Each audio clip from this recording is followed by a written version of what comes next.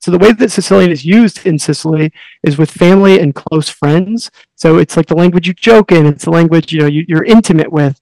It's not something you would use at the bank or the store. That would be ridiculous to do. I don't think anyone else knows it, but bumazzi.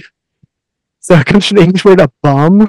Not really nice, but I'd like, look at this bumazzi. There's a big Facebook group. It's called like Cajun Creole like virtual table. And I posted, I was like, is there anyone out there raising their kid in French or Creole? And a ton of people responded. And someone even shared my post. And they're like, everyone, look, Nick Panzarella is raising his kid in French. Like, I'm so proud of him.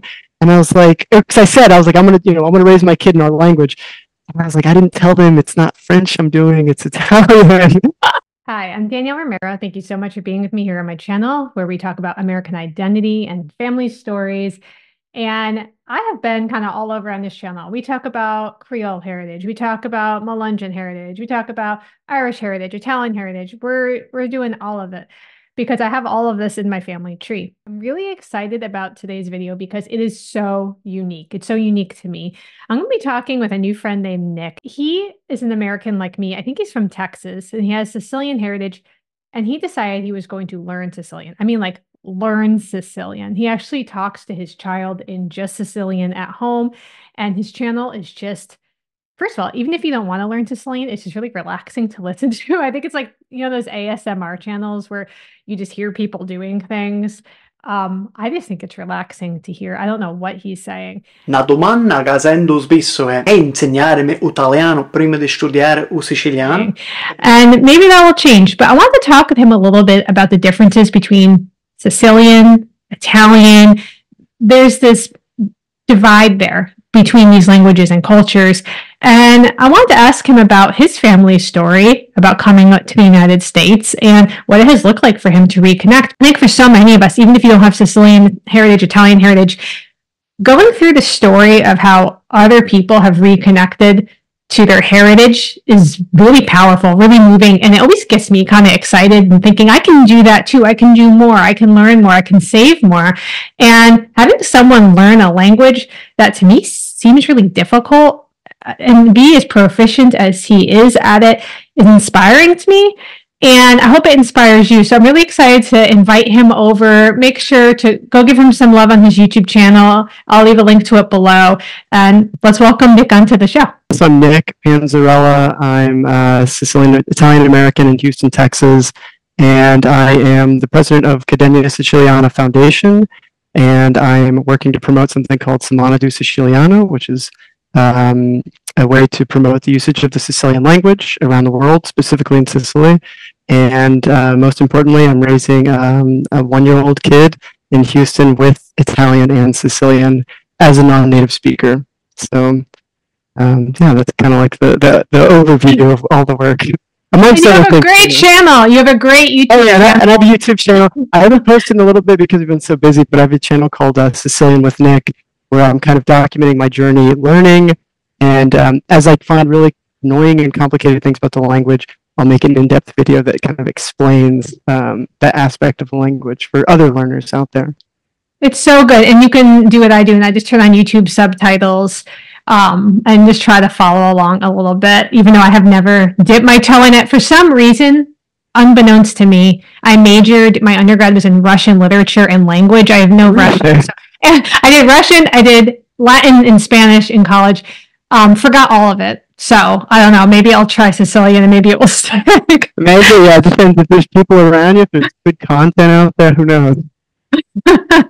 Well, okay, so I'm just going to tell you one of the things that comes up a lot when I'm talking to people about researching this side of family is that Italian and Sicilian, I use it interchangeably. I know that's incorrect, but that's just how it was done in my home. And so I would love to hear what it was like for you growing up, the identification of being Sicilian, or was it interchangeable with Italian, or like what was happening for you?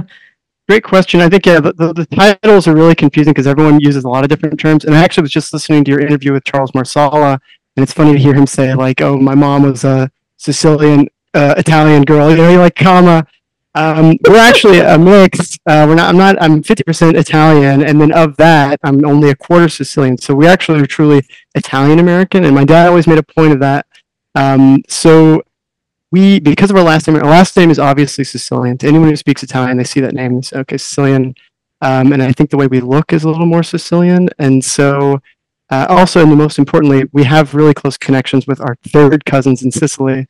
And so for that, we always felt like this is kind of like we're more Sicilian. Everyone in Houston and in the South is Sicilian. So there's not really an Italian community. But my dad always made a point to be like, remember, you're also part Northern Italian. So we've got family from Genoa, around like Liguria area. But I do see a lot of Italian Americans here who make a huge deal. Like, we're not Italian, we're Sicilian. For us, we're kind of in a unique position in my family that we didn't take that stance. But we do see, recognize the difference, just like we're really proud Texans.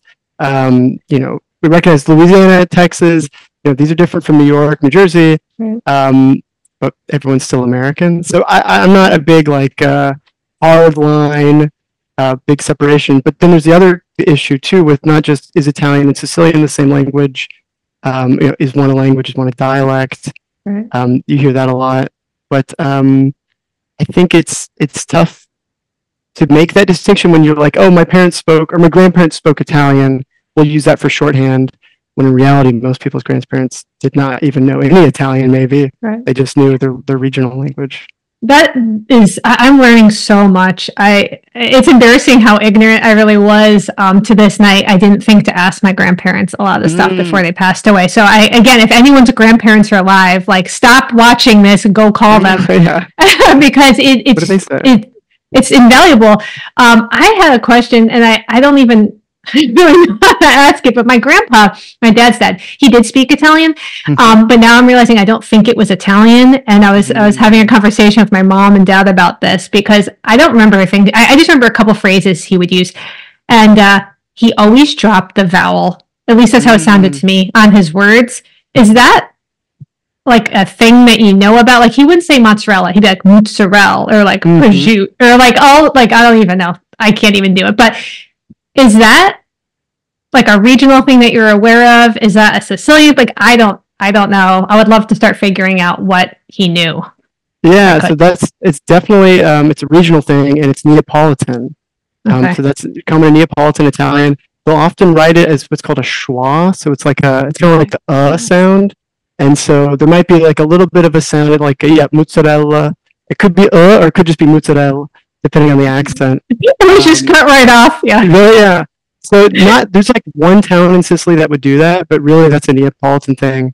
Wow. Kind of two notes on that. I've heard people say Neapolitan was actually the lingua franca for basically the New York area, because all these Italians are coming in, some from the north, a lot from Sicily, a ton from Naples.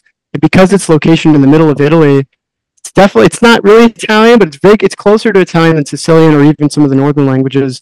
So it's kind of all right, maybe you didn't grow up, maybe you didn't go to school in Italy, maybe you didn't learn Italian. So then when you get to New York, you have to communicate with these people from, northern Italy. So what do you speak? You learn Neapolitan.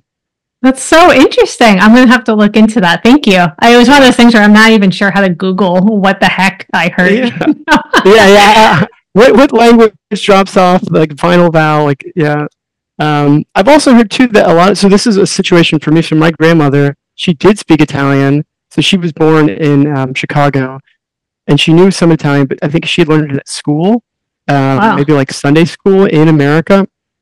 I've heard that, really strange, that there's three things going on. There's you've got your regional language, and then you also have you have to learn English, obviously, but then in the Italian American community, you're either picking up Neapolitan, or if you're writing, everything written is in Italian. So even there's Italian American newspapers, a lot in New York, all over the country though, and there's a stigma to write in the regional language.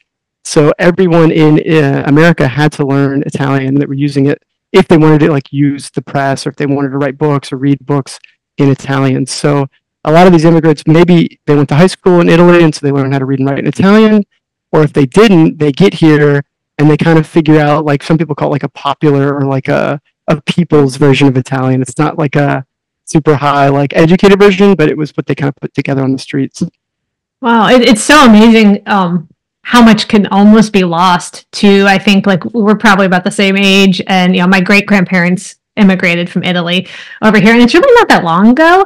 But I already feel like, obviously they spoke whatever dialect they spoke, came over here, and it just kind of didn't get passed down.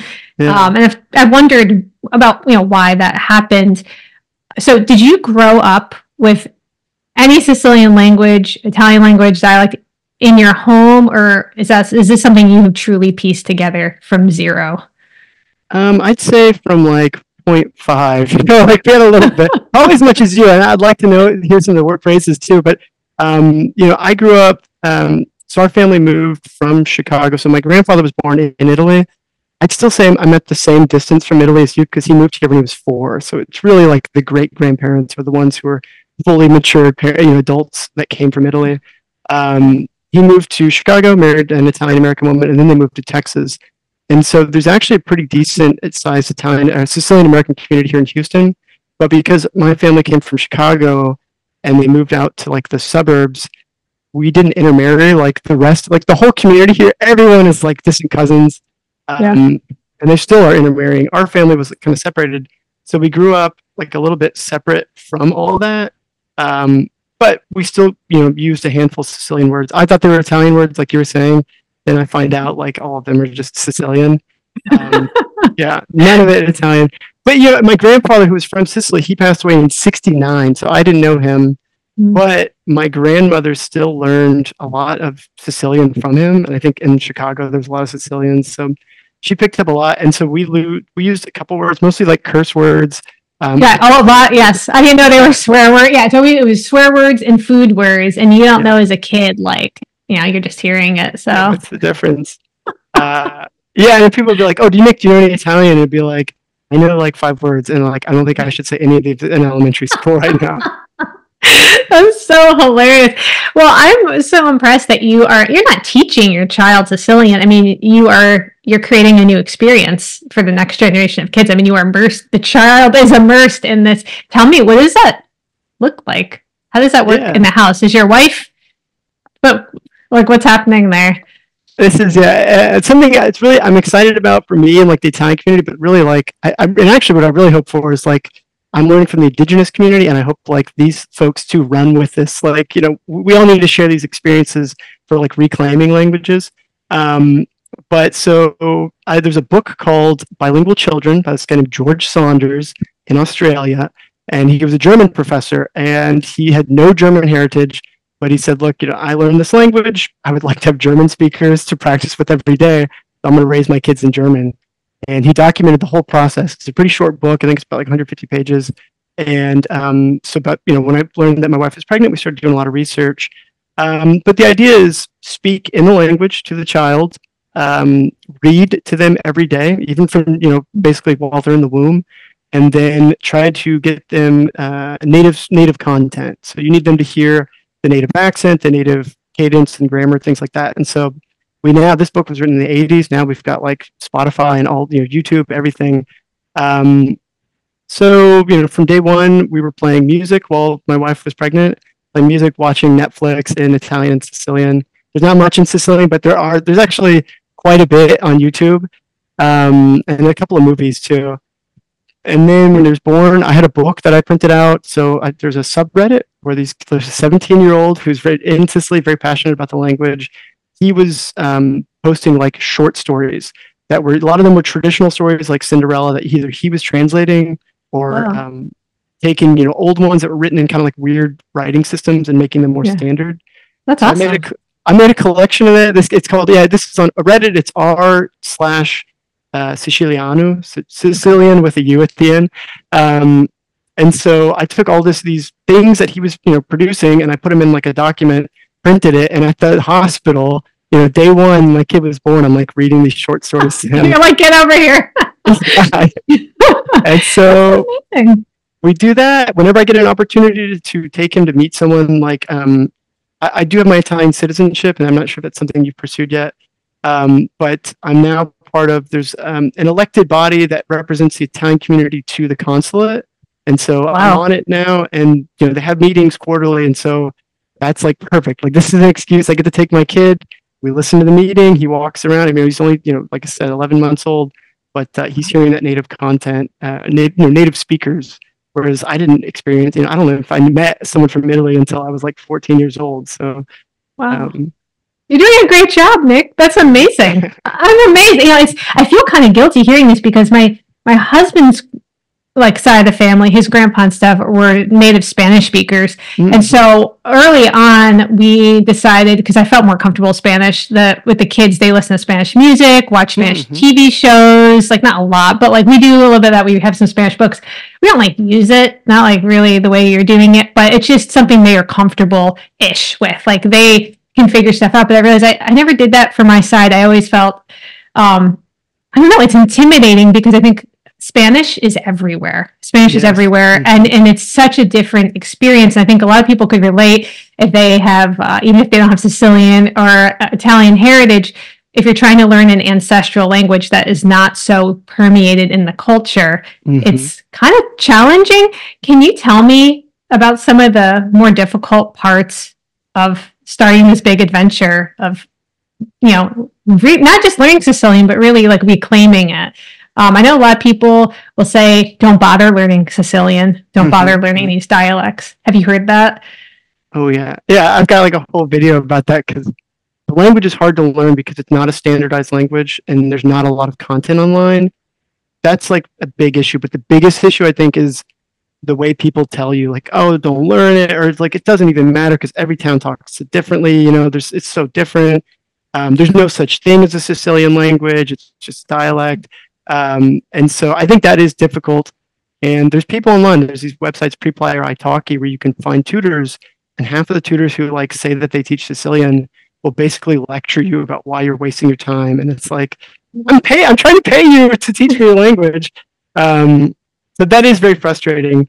I will say that when I first started this, there was many times in the first 6 months when I thought I should just drop the Sicilian crap and teach my kids Spanish, because I studied Spanish. I speak it pretty well. In fact, I learned Spanish probably before I learned Italian. And my neighbors from Cuba does not speak English. Just in my neighborhood, I'm in Texas, and I think you're in the South now too. But yeah, everywhere in America, Spanish is incredibly useful. If you wanted to immerse your kid, it's a piece of cake. So I think for me, the problem was I didn't have a high level of Sicilian. I thought I did because the languages are similar. I'm not going to deny it. Italian and Sicilian are pretty close. But there's still, I think, really, if you want to speak really good Sicilian, then it gets really divergent. And so for me, I learned Italian, I think, at a very high level. I'd studied abroad.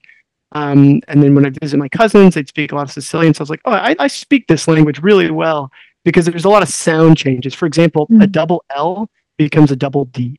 My last name, Panzarella, Panzarella. And so I was like, oh, great. Bello Bedu. Okay, easy peasy. But then it gets much more difficult. There's a lot of vocab you have to learn. It's not just a few sound changes. And so, we had 9 months before my child was born to really, I studied a lot. Then when he was born, I'm still not confident in speaking it all the time because I've never had really an opportunity to just speak 100% Sicilian. And here's the hard thing too, I'm sure maybe you dealt with this with Spanish. You may study a language, but then when you're learning language, on iTalki or Duolingo or whatever, they're not teaching you, time to change your diaper, oh, hey, come here. The phrases that we naturally say as a parent aren't on a list somewhere. And so I felt, really not confident. Just this is dumb. And so there's a lot of times I was going to give up. But it's the way I do it is one day I'll speak Italian, so I'm only speaking Italian. The next day I speak Sicilian, and that's all I speak. And so it switches each day. So for me, it kind of gave me a break because I feel pretty confident with Italian. And it gave me time to make lists. Oh, wait, I don't know the word for dandelion. Let's go look that up. And these kids on Reddit have been so helpful because if I didn't find them, there's you've probably joined some of these Facebook groups. I think I've seen you in some of these Sicilian groups. It's a lot of fighting. It's a lot of that's not how we say it. All right, whatever. But these guys, they take a kind of an academic approach. They say, look, this is an Italian derived form. It's okay. People use it now, so it's part of the Sicilian language. Or they might say, actually, this is a more true Sicilian word that's still in use in some parts of the island. You should use this word. And so basically, it's good to have some help out there. If I was just out in the cold, I don't know if I could have done it. So. Your videos are, I am just stunned to hear that you have any hesitation of saying that I mean, I'm just so impressed, so amazed. I thought you were a native speaker. I mean, not that I really, what I say matters because I don't know. Like, I was just so amazed by it. Do you have a favorite, like, this might just be my thing. I really like, so there's just certain words in certain languages that I just really like. I don't know why. Do you have a favorite Sicilian word or phrase? Maybe it has like a special meaning or there's a story behind it. Yeah, so when I first came back from studying abroad too, someone's like, hey, Nick, they asked about Italian. They're like, what's the funniest word you learned in Italian? And I was like, that's a really dumb question because, like, I don't know, it's like hard to say what's a funny word. But instantly I had the word that was a Sicilian word, and it's babbaluccio or babbalucci, either way you want to say it.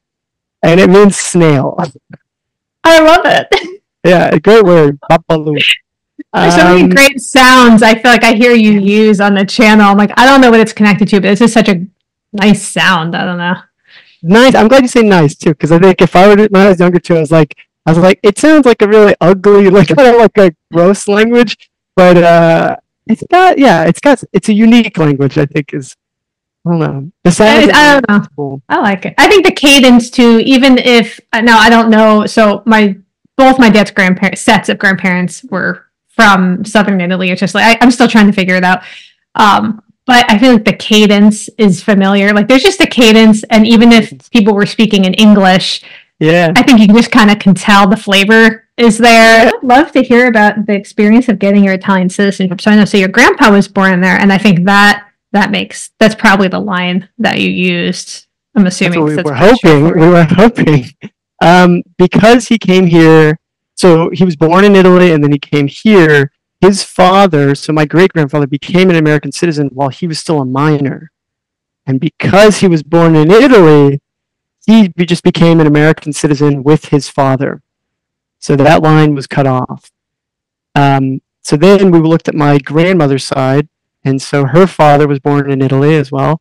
And she was born in America, and that's like the key is she was born in America before her father became naturalized. So basically that means that she was born both an American and an Italian at the same time. But then here's the tricky part is women were not allowed to pass down Italian citizenship until 1948. So I reached out before I knew this. I reached out to all my cousins, and I was like, guys, I'm pretty sure I found a route. It's going to cost us maybe $2,000. You're expecting to get all these documents. If anyone wants to like go in with me, I'm going to do this for us. And then I did a little bit more research, and I was like, guys, I'm sorry. Out of all of you guys, my nuclear family is the only ones eligible because my dad was the last of his 4 siblings. So none of my cousins were eligible. For us, we didn't have to do, so like, they call it the 1948 case means you have to, I think, go to the Supreme Court or pay a lawyer. We did not because my father was born after 48. And so after 48, women could pass down citizenship, no question. So for us, it was pretty easy, actually. All of my cousins are still eligible as long as they just go through this more complicated process. And I don't think, most of them weren't that interested, and so they'd have to like pay for a lawyer. I don't think they'll ever do it.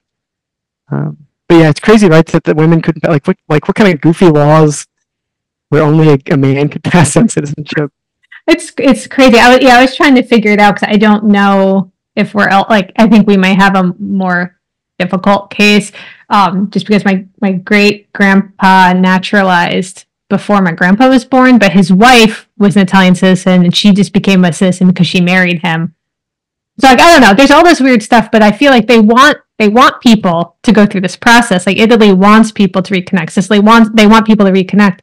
So I'm really glad that you did it. How long ago was it that you went through the process? 2016. Yeah, 2016 is when I got it, and it took about 3 years. And it's funny. I do think I agree that Italy wants people. I think if they were smart, they would be like they'd create a really smooth pipeline to like send people to the south. But I don't know if it's intentional or what. The hardest part is getting an appointment with the consulate, and that's why it took 3 years. It wouldn't have taken me 3 years otherwise, because I had all the documents. It was just like we couldn't get an appointment. That's crazy. So have you been over since you gotten it? So since I got it, I guess I've been back maybe two times, maybe three times, probably just two times. We went in 2021 for my cousin's wedding over there, and yeah, just I used the passport. There's a little bit of complication about like when are you supposed to pull it out or not, and generally the rules like while you're in America, use American. While you're in Europe, use the Italian. The sad thing is you don't get the stamps on your passport. No, really? There's like my brother's like, I have this brand new passport. He has like a new American one too, and he's like, there's no stamps. I traveled, to Europe. I got nothing. So that's because they can just use the EU passport and you don't. Yeah, once you use that, they're just like, and you go to all the 28 countries, and there's no stamping because you're like essentially home. That's amazing. Tell me, what did it feel like going for the first time with the citizenship? Just going to, I guess I say going back, not home, I guess, but like where your family was from. I mean, so is it the first time you were going over there? I don't know, I'm just because I haven't been to Italy yet. I haven't been to Sicily. My brother has. He went and stayed with family. But I want to watch that video too. I saw that you've got that. Yeah. It's funny you've gone all this way to northern Louisiana to visit fam, but not Italy yet. Okay, so we went. The first time I got to see my cousins was when I was like about 14 years old, and it was kind of a magical experience because like we're not really that like different from anyone here. We did a couple things that were like Italian. We just knew like my grandma was Italian. That she spoke Italian and Genovese. But like being told like, oh, we're Sicilian, and then we get to go there, and we're like, we're here. It was kind of magical. I don't know if you've seen White Lotus. Have you seen the Sicily season of White Lotus? It's great. You ought to see it because it really deals with this idea of Italian Americans calling themselves, oh, we're Sicilian, and then they're in Sicily, and it's like, you guys are not, we're not the same. Well, we were there actually kind of a little story about that. There was a point when we were saying goodbye to our cousins, and they were like, hey, everyone, let's take a picture. And they're like, okay, now just the Sicilians. And we had some family friends with us. So I was like, oh, it means us and my cousins, but not the family friends. And they were like, no, Nick, like, you're the Americans. Like, I meant just the Sicilians. Like, I was like, oh, I guess we're not the same. I feel so burned hearing that. Yeah, but it is, I don't know, there's something about it. Like, Jewish people get like birthright. And we kind of used to joke that this is our like, birthright. Me and my brothers, when we go back, because I don't know, there's something special about it. And my dad always says, like, he's from this little town north of Houston. He's like, there's two places that feel like home to me, like this little town and our little town in Sicily. And he's like, I haven't even spent a lot of time there, but he's like, every time I'm there, like something about it feels like home. So yeah, it's a little place, 3,000 people, and I don't know if it's home or what, but I do feel like a special connection there. And I hope they don't think I'm crazy for thinking that me and third generation, so distantly related. But when I was there, people would stop me and say, like you look like someone from this town, which was like super special. Yeah. That's my dream. I feel like I usually have people saying that to me. I'm like, yeah, I have no connection to you or your culture. I'm sorry. But that's so beautiful. Okay, well, I have to ask you this because I'm a little bit of an idealist. I put the cart before the horse. I was looking at the €1 houses that they're not really going to be €1. I know, but is this something you have thought about doing? Grabbing something over there and spending time there like that, or does that not tempt you? Because it really tempts me, and I don't even know the area. It's definitely tempting. My family always sends it in like our group text or group chat every now and then. Me and my wife almost moved. So before the baby was born, we were like, I've got the citizenship. Let's do this. We were going to move because I had a remote job that had a branch in Europe at the time. So we bought a plane ticket. We were talking to a realtor. We were going to move to Palermo and like raise this kid there. Not a Euro house. We were just going to be in like the city. And so we were really like ready to do that. I'm so glad we did not leave before having a baby because my parents live like 5 minutes from here. And if we were in a foreign country without the grandparents, like it would have been so hard. But the Europe thing, I think to do like summers over there, I think it's really intriguing. We're actually going to go this September to go spend a week in Palermo and a week in my family's town. Really just for the language. It's kind of like we're saying it's like a study abroad, like we want the kid to... I think it would be great. Yeah, I think, yeah. The question is, have I ever thought about like buying a place over there and spending some time on Sicily? Yeah, me and my brothers always. So who knows if we'll do it. it's tough to say too. Is it like really worth buying a place? How often will you be there? I know.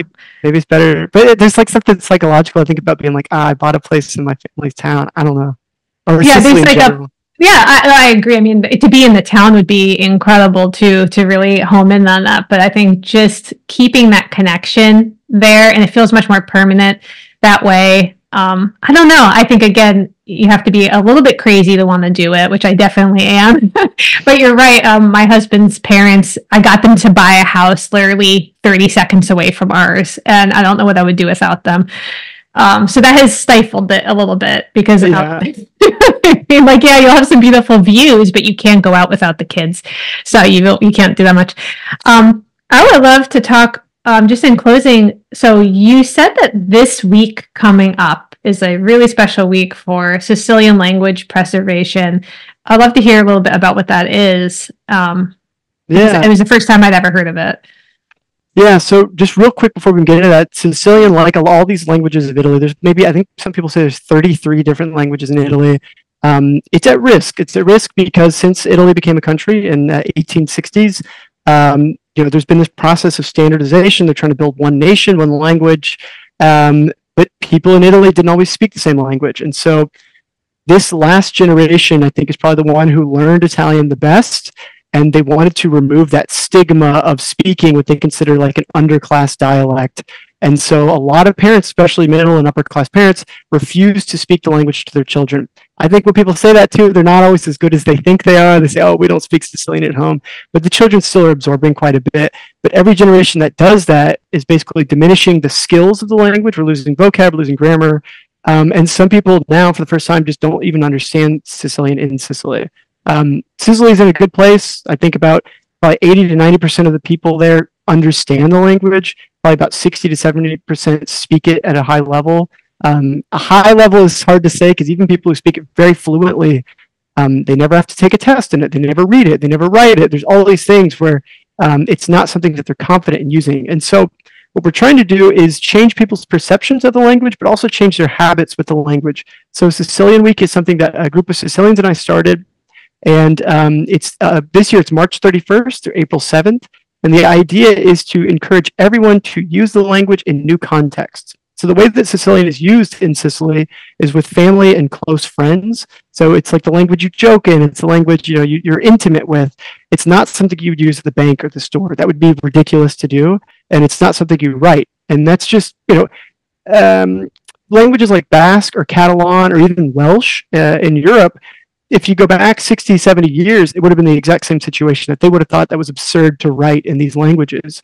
But with changing attitudes, they made these languages official. They put them in schools now. Universities are taught Welsh. They've got the full 180 on how these languages are perceived. And so what we're trying to do is start by starting with the people, encouraging them to use the language in more places, encouraging them to study the language, and encouraging them to create things in the language. Because we need new books. We need children's books. We have, I think, less than 10 children's books in Sicilian. My wife and I were working on one right now. And so, we're trying to encourage people to use the language. What can we in the diaspora do, though? Essentially, we can't speak it every day because we're not in Sicilian communities necessarily, but we can study the language and we can promote it to our family and our cousins and say, hey, I care about Sicilian while I'm in America. You should care about it too in Sicily. I hope you know about this thing. And then, we can create things too. I've got a Sicilian comedy, like a little play I wrote that it's full of mistakes. I still need to edit it with some Sicilians. But these are things that, we're trying to gather, create, and share so that we've got a firmer base for the language going forward in the next 10 years. Because the hope is, and this is like the dream, is that Sicilian will be a co-official language with Italian. So we're not anti-Italian. We recognize it's a beautiful language. It's part of our culture. It's been around for 500 years, in Italy and in Sicily. But Sicilian also needs its place at the table, and it needs opportunities to be used in official settings and not just for jokes. The jokes are great, but we need more. We need more. We need to get your son on here. Let's say like 5 years. Let's come back and see what he has to say, because I would love to see the progress. I'm so glad you're doing the children's book. I can't believe there's only can. It's just amazing because there's so many of these languages that are at risk around the world, even here in the US, and I feel like I would have never thought Sicilian was in that same category. I don't know. I wouldn't have even thought there was an issue. So I'm kind of shocked to hear that. So I hope that especially like folks in the audience who know they have Sicilian heritage or roots, to just know like whatever you have to bring to the table sounds like it will be welcome and well received, because it's going to take, a bigger community this time. Yeah. To kind of do that. I know. I want to give a shout out to an organization, Accademia Siciliana. What they're trying to do is create a standard. Well, they've already created. It's a standard orthography. So we talked earlier about every different town kind of has a different way of talking. But Sicilian is all essentially, it's very comprehensible, even though they sound a little bit different. Some people say biedu, some people say badu, some people say bellu, but we can all understand each other. We need a simple way of writing the language that people are confident in using. And so what they've done is they've created this standard Sicilian writing system. We're trying to encourage more people to use it. This organization is helping create more of these children's books.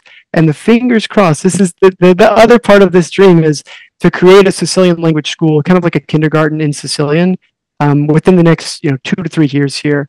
And once we kind of have that, that's a model that can be replicated. So if anyone's interested in learning more, Accademia Siciliana, I think it's .com. Let me double check before I... People are like, I'm excited, I want to help. And it's like, but what do you do? Yeah. So that would be raising funds eventually. I think the biggest thing that I think us as like Americans we can do is help fund the work that's happening there. Because I can raise my kid here with the language, but if he's alone in America without it, it's like we need that base. That Sicily is where the language lives and dies, and so we need to be able to support events, schools, organizing that's happening there. But then also preserve our special words too. We didn't even talk about the Sicilian American words that are unique to our communities. And so there's all things we can all share. Ooh, can you tell me some so I can have? I'd love to have. I'm taking notes on everything, but I'm going to turn.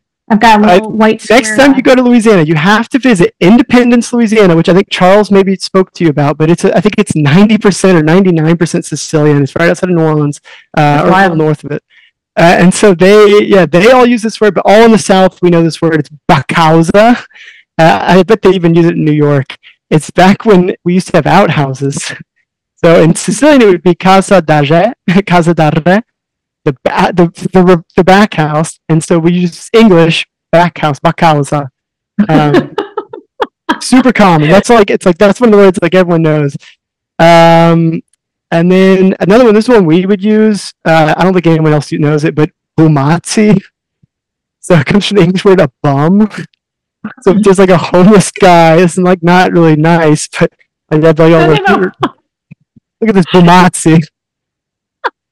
I heard my grandpa would call people stew nods, and then he would be like marron, like I don't know, whatever he was saying. I think it just means like damn it. And he also used other ones that I won't use on here because I always get in trouble with YouTube and I don't need another flog video. But it was always a very like punctuating whatever's going on.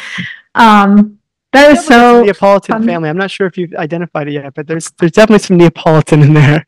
No, well, there should. I mean, there is. I'm saying, like, I don't know all of everything, but I know they did live in Naples for a while, and I think they were from kind of maybe south of Naples, but they're like in that area. But I think I don't know if I had mentioned this or not, but I was always confused because my dad would say they were Southern Italian, but then he would also tell me, well, we're Sicilian. I remember thinking, but I can't find any connection like to the island. And I just learned with that conversation with Charles, I did not know this, but the kingdom of the two Sicilies, it was like angling down over Naples, like, so Naples is included.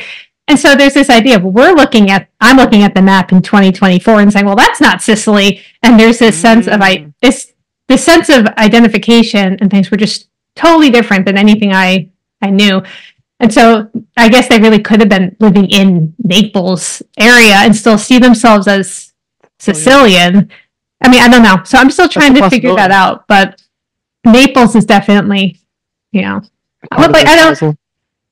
mean, and there's so many beautiful languages and dialects that I want to make sure I have the right ones before I start learning one that's I was like, I'm close, but that's the wrong village you're learning. Yeah. So. But this is amazing. So I gave this presentation about reclaiming the language, and raising your children with it. And I used your video about why do Italians not speak their languages? And one of the things too, I made a note though in my speech was we need to make sure we know which language, because a lot of them weren't speaking Italian originally when they came here. And there's even in the southern Italy, there's parts of Calabria that speak Greek still. There's parts that speak Albanian languages called Arborish. And so some people might think, I'm Sicilian, I must speak Sicilian. And then they look back and it's like, actually, your family's been speaking Albanian in Sicily for 500 years. So there's all these complicated things that you need to. Yeah. That's a great point, which language. And I honestly, when I made that video, I didn't even and it's so good, like talking to people who are studying these things and you realize how much you have to learn. And now I can make adjustments while I'm reconnecting and stuff. Because you're right, I just assumed it was Italian, and like my brother said, like he learned Italian to go over there, and then he met the family, and they didn't know what he was saying. And that's why I started learning the language too. Was like because I learned all this. I spent so much time learning Italian, exact same story, and I get there and I'm like, I can't understand anything. Even here in Houston or in Texas, I went to Dallas for a baptism of my goddaughter and my cousins, and there was these two guys standing outside the church with little Italian pins. And I was like, oh, do you guys speak Italian? I said, I think in Italian, I was like, oh, like parlo italiano. And he started speaking to me in Sicilian. And he goes, oh, like, certo, che parlo italiano. And I was like, dude, you're not speaking any Italian right now. But, that's how it was, right? Like people, it's all Italian, it's, yeah. That's amazing. I have so many questions, but I think maybe we can do a second video because I'll love to see maybe questions people have for you, because I think even if this is not part of their heritage, just this process of reconnecting it crosses all of those lines of language and culture. And I think just as Americans, I know I'm proud to be American. I'm sure you are too, but I feel just a sense of there's something that I want to preserve. I don't want it to die with me. I don't want to be the one that let it drop. And I think a lot of us feel that way. So I feel like you're such a great example of someone who you really did it. And I'm really props to you, amazing work. I'm so thankful for just you being someone in that space who actually did that. This is really cool. and I want people to know too that they don't have to be extreme. I like to say there's not speaking the language at all, and then learning it and raising in it and only speaking it at home with your child. And that's the extreme end. So it's there's a whole spectrum, using some phrases, learning a couple of nursery rhymes. There's small steps we can do in the middle. And yeah, if someone wants to go the crazy route, the crazy route's there for you. I love it. And I'm always looking on YouTube for people doing the same thing. I've seen some people, I think it's maybe Cree. There's a few indigenous languages where it's I want to see more families with all Irish, everything like that. I think the Irish parents have been kind of on the extreme edge. And so I think the more content that's out there in the world, the more people might realize I can do this too. And I might have to point you in the direction of some Louisiana French people, because I'm not sure if you've seen the Creole revival. I don't know if you have many contacts with Creole language people. A little bit. So my mom's grandmother, that was her first language, but we didn't realize it until after she passed away.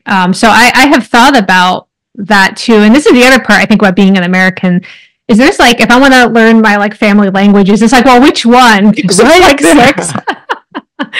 That would be great though. Anybody that I would love to get connected to for sure.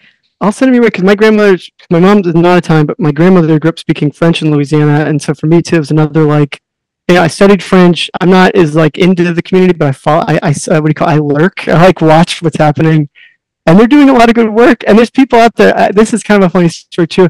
There's a big Facebook group. It's called Cajun Creole virtual table, and I posted. I was is there anyone out there raising their kid in French or Creole? And a ton of people responded, and someone even shared my post, and they're everyone, look, Nick Panzarella is raising his kid in French. I'm so proud of him. And I was because I said, I'm going to raise my kid in our language. And I was I didn't tell them it's not French I'm doing, it's Italian. but then there was a lot of good responses, because there's a lot of people that even posted videos, and they're this is my kid.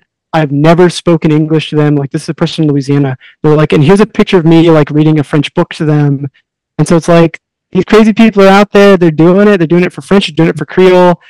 Creole, when we talk about no kids books, there's like, I think, one Creole kids book, and it was made last month.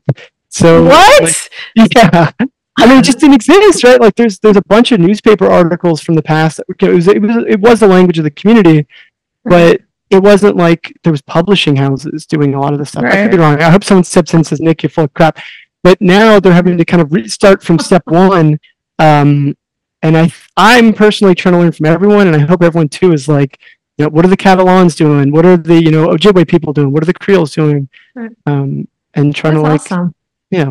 make it all happen. I love it. Or you can do it my way, where the kids, I'll just be like, go get your Rojo shoes, because that's where we've got. And I feel a little inspired because the kids, they absorb it. When they watch, they have it. It's like a Sesame Street for kids, and it's in Spanish. And I'll put it on sometimes, like if I am, making something. I'm like, you can watch this while I'm making dinner or whatever.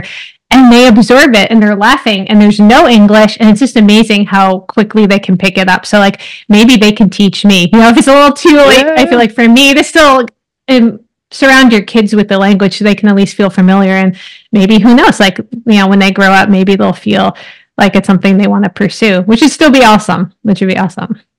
I think that is a good point. I say people, like, did you ever have a one Italian kids book or anything in Italian, like, written in it growing up?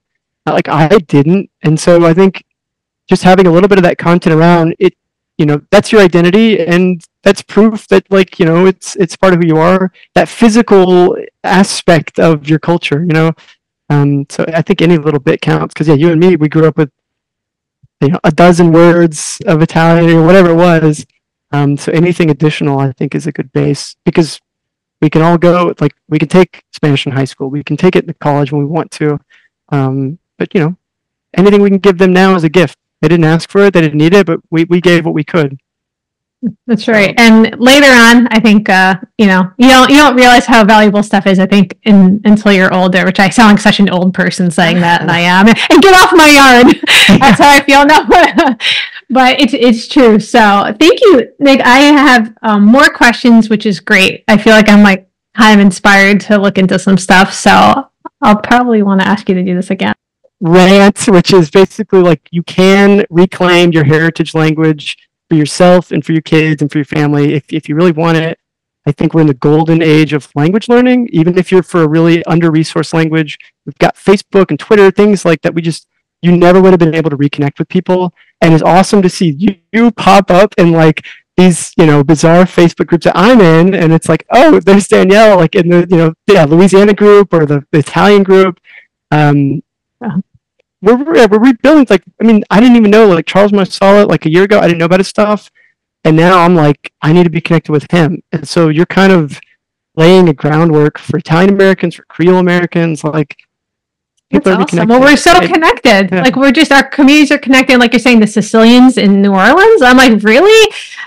It's awesome. It's so awesome. And I'm excited. I don't know if there's any Sicilian language in my family story. I'm going to call my dad when I get off the phone and just be like, tell me everything Grandpa said to you, and find out and report back.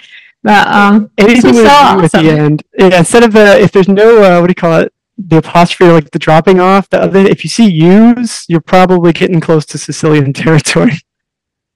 This is awesome. Thank you so much. This is great. I appreciate it. I appreciate you. I appreciate all the work you do. I love your channel. So I've been watching for probably over a year now. So basically around when you started. So that's amazing. I don't know what I'm doing on the channel. Honestly, I'm just like, if people want to come along for the weird thing that I'm working on, because this is just the stuff that, like, you like, probably what you're doing is like, this is the stuff I just think about at home. I talk about at home. I just wonder about.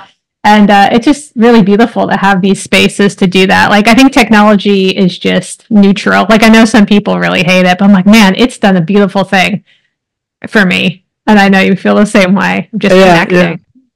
The connecting has been cool. And we're in a weird time. We're like, we're all trying to figure out, like, what it means to be in 2024 and what it means to keep a culture. All cultures are changing. Looking forward to it. Thank you. All right.